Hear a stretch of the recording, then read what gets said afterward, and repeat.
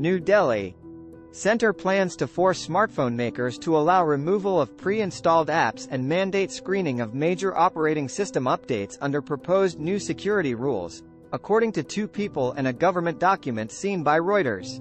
The new rules, details of which have not been previously reported, could extend launch timelines in the world's number 2 smartphone market and lead to losses in business from pre-installed apps for players including Samsung, Xiaomi, Vivo, and Apple.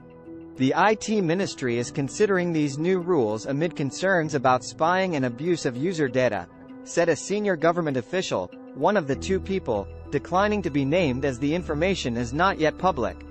Pre-installed apps can be a weak security point and we want to ensure no foreign nations, including China, are exploiting it. It's a matter of national security, the official added.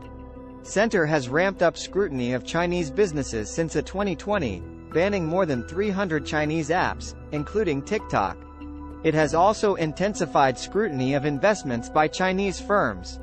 Globally too, many nations have imposed restrictions on the use of technology from Chinese firms like Huawei and Hikvision on fears Beijing could use them to spy on foreign citizens. China denies these allegations. Currently, most smartphones come with pre-installed apps that cannot be deleted, such as Chinese smartphone maker Xiaomi's App Store Get Apps, Samsung's payment app Samsung Pay Mini and iPhone maker Apple's browser Safari.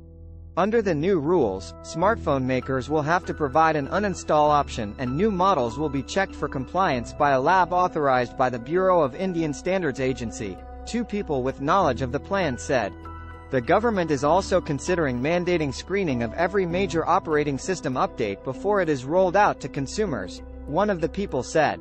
Majority of smartphones used in India are having pre-installed apps, bloatware which poses serious privacy, information security issues, stated a February 8 confidential government record of an IT ministry meeting, seen by Reuters. The closed-door meeting was attended by representatives from Xiaomi, Samsung, Apple and Vivo, the meeting record shows. The government has decided to give smartphone makers a year to comply once the rule comes into effect, the date for which has not been fixed yet, the document added.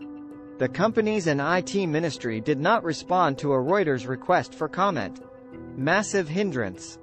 India's fast-growing smartphone market is dominated by Chinese players, with Xiaomi and BBK Electronics Vivo and Oppo accounting for almost half of all sales, Counterpoint data shows. South Korea's Samsung has a 20% share and Apple has 3%. While European Union regulations require allowing removal of pre-installed apps, it does not have a screening mechanism to check for compliance like India is considering. An industry executive said some pre-installed apps like the camera are critical to user experience and the government must make a distinction between these and non-essential ones when imposing screening rules. Smartphone players often sell their devices with proprietary apps, but also sometimes pre-install others with which they have monetization agreements. The other worry is more testing could prolong approval timelines for smartphones, a second industry executive said. Currently it takes about 21 weeks for a smartphone and its parts to be tested by the government agency for safety compliance. It's a massive hindrance to a company's go-to-market strategy, the executive said. Except for the headline, this story has not been edited by MNZ News and is published